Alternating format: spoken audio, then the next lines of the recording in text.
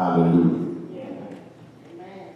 Minister Mills hit the stage and she opened us up with glory, glory. Hallelujah. And then in her prayer, I believe, before she, well, her scripture reading, rather, was Psalm 34 and 19. Well, guess what? Real. No, you get real. No, you get.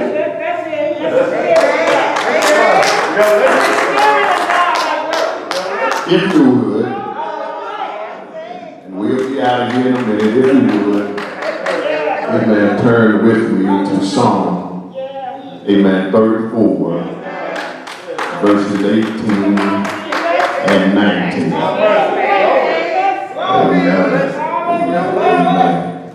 You couldn't get no better than that. And that was confirmation that we're on the right track. Amen. Psalm 34, verses 18 and 19. And you will find these words recorded. The Lord is nigh to them that are of a broken heart, and saveth such as be of a contrite spirit. Many are the afflictions of the righteous, but the Lord delivered him out of them all. You may be seated. The Lord is nigh unto them that are of a broken heart, and saveth such as be of a contrite spirit. Many are the afflictions of the righteous, but the Lord, somebody said, but the Lord, delivered him out of them all. Won't you turn to your neighbor and just say, neighbor, tell the Lord, make it better. Please, make it better. Amen. Amen. My brothers and sisters, when you least expect it, it comes out of nowhere. That phone call, that email, that letter, that conversation, it comes out of nowhere. Life, my brothers and sisters, is filled, amen, with difficulties and disappointments. We walk through times that shake us to our very core and deal with pains that seems or look they are unbearable. Perhaps even right now, a storm is on the horizon. Maybe you are about to lose your home or your health is declining. Y'all talk with me. Maybe you've lost a loved one and are trying to pick up the shattered pieces of your life. But brothers and sisters, we all must deal with pains and struggles in this life. If you are heartbroken right now, if your spirit is crushed, know that God promises us that he will be ever close to us during these painful times. I've known some dark times in my own life. Times of deep disappointment and sorrow. I'm going through some rough times right now, and sometimes it even felt like God had abandoned me. I wish I had some help in there. Have you ever been there where it just seemed like God has left you where you are to deal with all of the disappointments, all of the difficulties, all of the trials, all of the tribulations in your life, all by yourself? My heart ached. I cried out to God in prayer, and I felt like he wasn't even listening to me. I wish I had some help up in here. I prayed, God, please make it better. Only to watch things get worse. Yeah, those experiences, amen, are a part of life. Amen. Jesus said in John 16 and 33, these things have I spoken unto you, that in me you might have peace, but in the world ye shall have tribulation. I wish I had some help in here. You got to go through something in this life. I'm reminded of this same David that wrote this, amen, 34 number of Psalms. He also said in Psalms 23, yea, yet though I walk through valley of the shadow of death, I will fear no evil. Yeah, for thou art with me. Only the way through the storms in life. You got to know, you got to understand that God is right there with you. We will have some seasons like this in our lives when we ask God to make it better, only to see things grow worse. Things change. Y'all don't hear me this morning. I say things, they change. Things will not stay good all the time. Now, sometimes things will go from good to bad. Then things will go from bad to worse. And when you think things couldn't get any worse, they might. Somebody here know what. Somebody here this morning know what I'm talking about. Yeah, eventually, amen, the tables will turn and the worst things will revert back to being just bad. And bad things will change back, amen, to being good. That's the way. Yeah, that's the way life is. But there was a woman, in Mark chapter 5, that had an issue of blood for 12 long years. Y'all not hearing me. Amen. Mark chapter 5, amen, verses 25 and 26 from the New Living Translation puts it like this. A woman in the crowd had suffered for 12 years with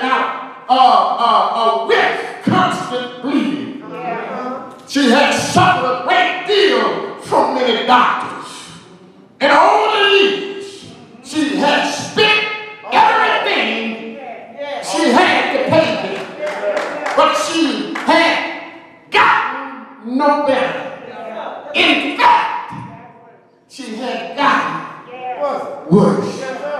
I just want to let you know this morning, amen, that things will get worse before they get better. Want you to know, amen, that sometimes, amen, before they get better, they will get worse. And you can't put a time in it. No, you can't put a time limit on how long God will allow you to stay in it. No,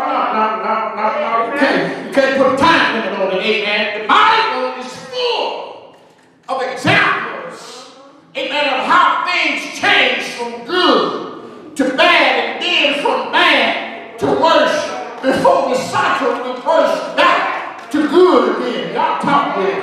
God promised Abraham, y'all talk with him, amen, that he would have as many descendants as the stars are in the sky. It did not happen right away. Things for Abraham and Sarah went from bad to worse before they received the Son of God. Promised them 25 years later when Abraham was 100, amen, and Sarah was 90. At 17, Joseph, amen, dreamed he would be a ruler. Then he was sold into slavery by his own brothers. He was falsely in prison for years in Egypt. All these bad things happened before Pharaoh elevated Joseph to be second in command of all Egypt. Things got worse before they got better in Joseph's life. God called Moses to help his people in Egypt who were forced to make brick out of straw. Once Moses arrived on the scene, Pharaoh forced the slaves to make the same number of bricks without straw. Things got worse long before they got better. And if you think Job's life, you will see how things went from bad to worse. After messengers revealed to him that he had lost his animals, his personal possessions, his children. Job was afflicted with sores all over his body. Set out in an ash heap for many days in isolation. To make matters worse, he was joined by 3 friends who questioned him and instigated, amen, that Job had done something wrong to deserve the hand, amen, he had been dealt. Finally, God turns Job's circumstances around.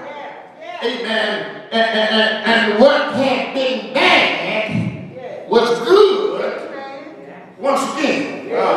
Got to learn, my brothers and sisters, to wait on the Lord.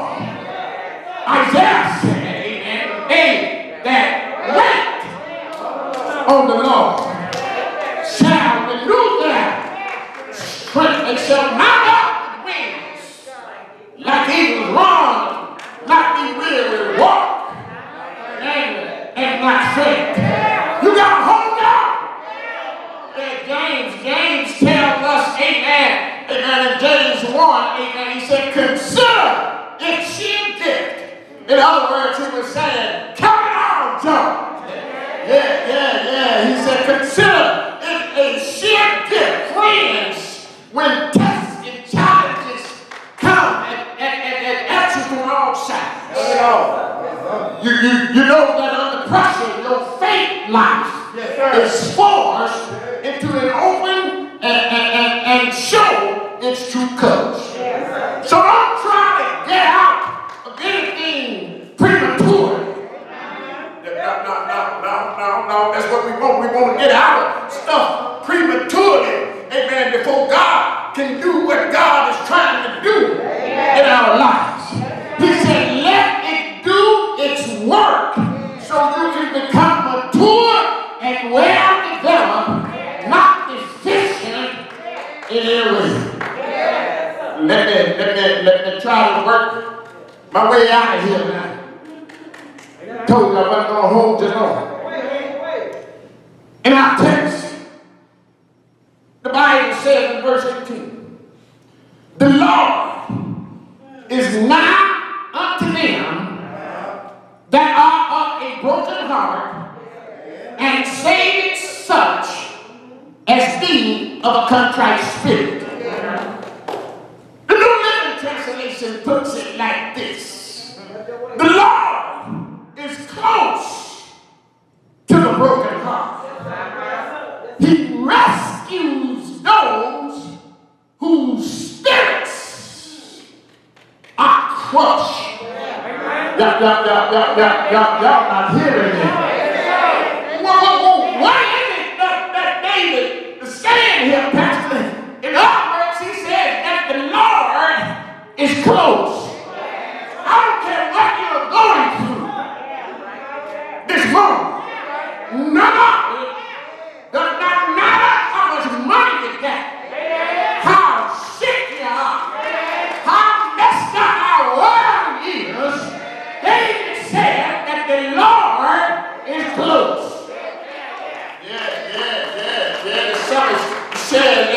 in Psalms, amen, 46 and 1, amen, he said, God is our refuge and strength, a very present help in trouble.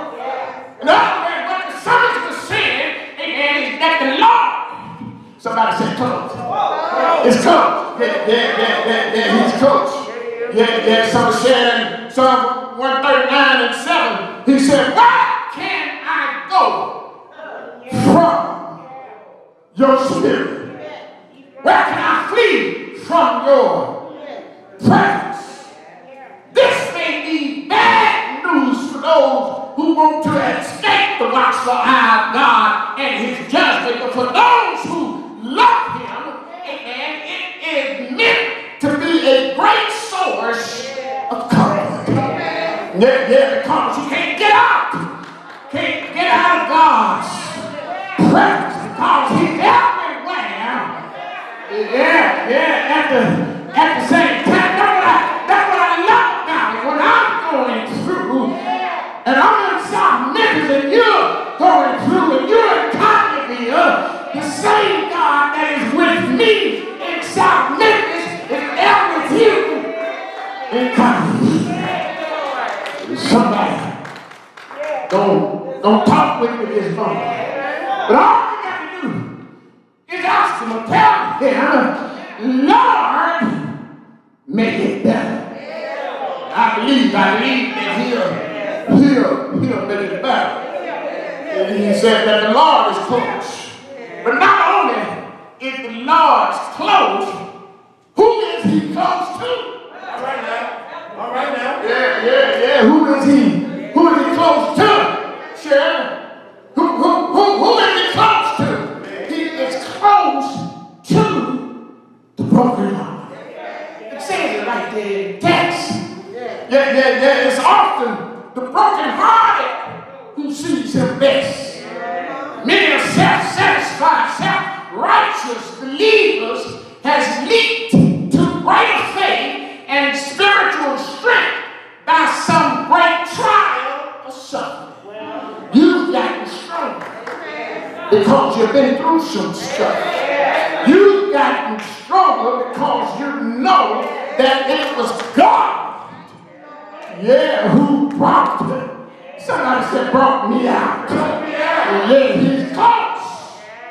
Yeah, to the broken heart. God loves his children too much to allow us to go undisciplined away from his presence.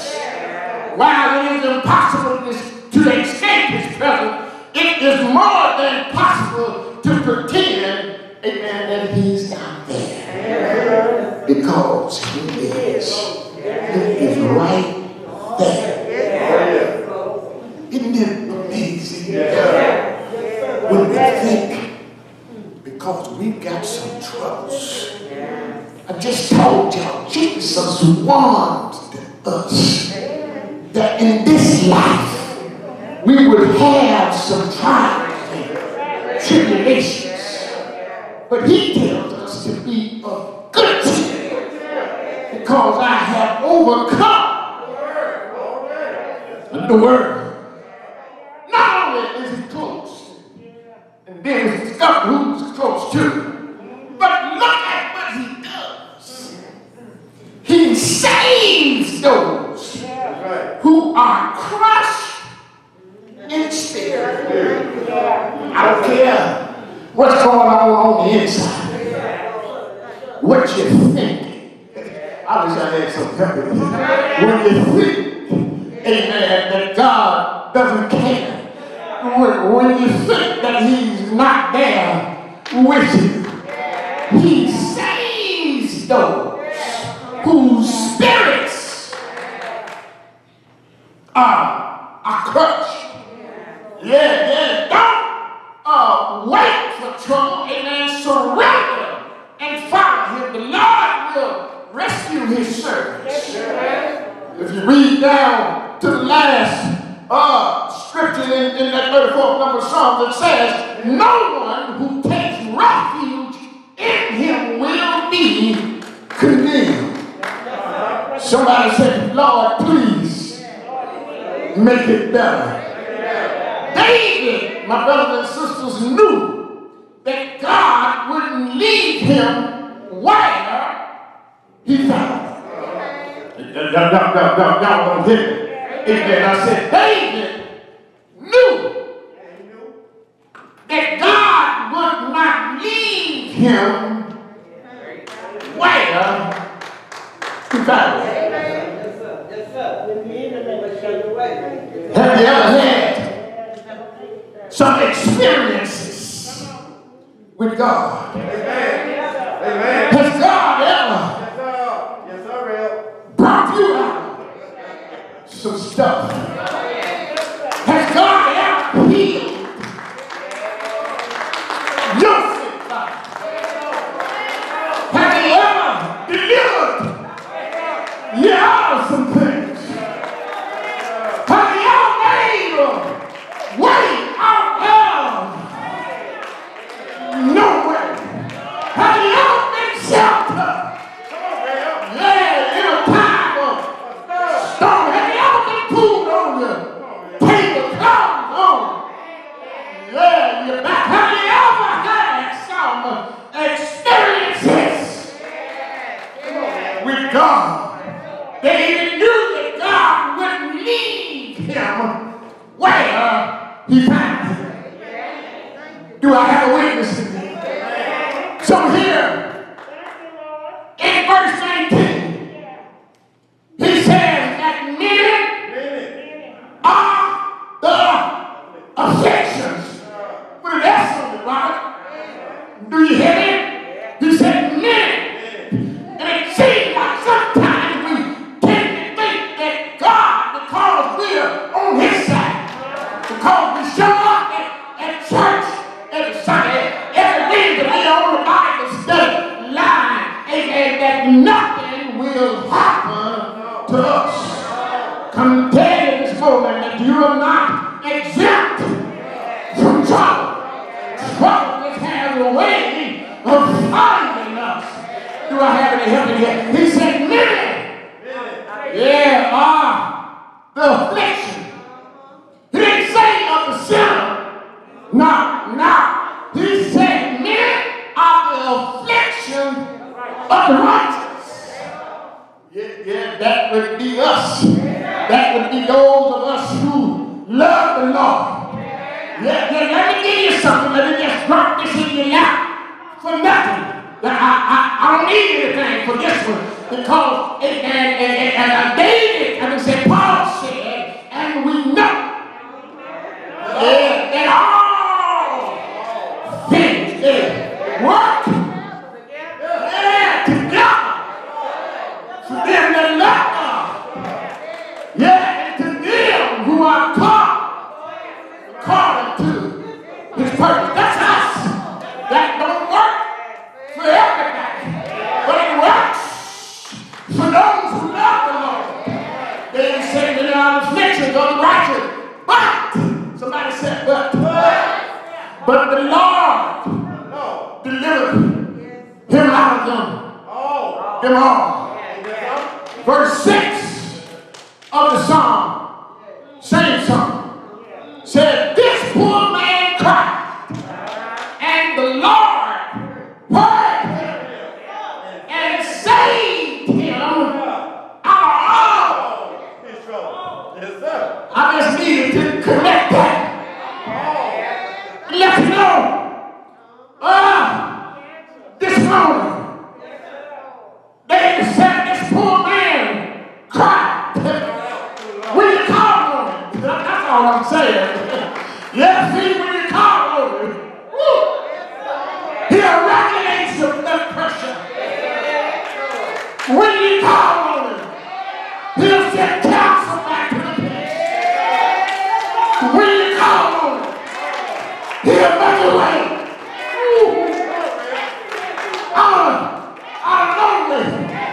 Won't God do it? Yes, He will. Won't He come to the rescue? Yes, He will. Won't He deliver? Yes, He will. I know He will.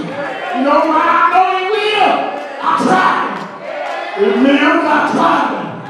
And he worked everything out all right. If you just hold on to God's unchanging hands, he'll get you out and he'll bring it out.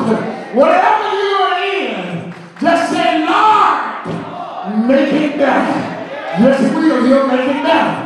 Because of what Jesus did out on Calvary, he has the power to make it better.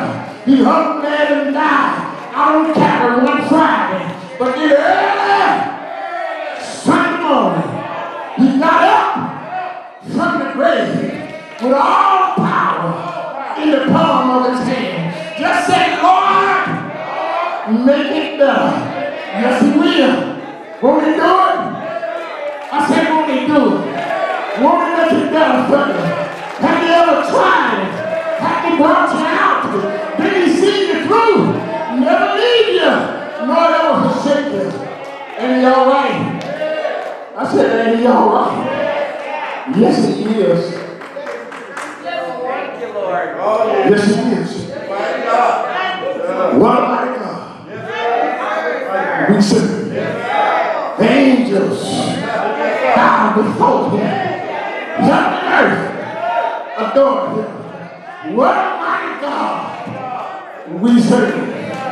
Many are the affliction of the righteous, but the Lord delivered him out of them all. Just hold on. Don't let go. Just hold on. Because he will make a way. He'll make it out of nowhere. You just trust him. Trust and believe. Jesus said, if you believe, you shall receive. Amen. Amen. God bless you. Amen. God keep you. Oh, yeah. That's all right, man. That's all right. Oh, yeah. The door of the churches is open. Amen. You can come by letter by Christian experience candidate for baptism. Amen. Amen. Amen. The door of the churches is open. David said, this poor man cried. And all you got to do is call on the name of Jesus. The Bible said, whosoever call on the name of Jesus shall be saved. Oh, yeah. Amen. See, amen, that we have none here today. Amen. As I said, God bless you. Amen. And God keep you. As I know that he will. Father, we thank you right now for your precious word, for all that you have done for us. We thank you for your presence here in this place today, and for moving on us. We thank you, God, for each and every family that is represented here. And we pray, God, that you would just continue to bless and cover us with the blood of Jesus. Have your way in our lives. Have your way in us. These are the blessings we ask in Jesus' name. That every heart say amen. Amen. Amen.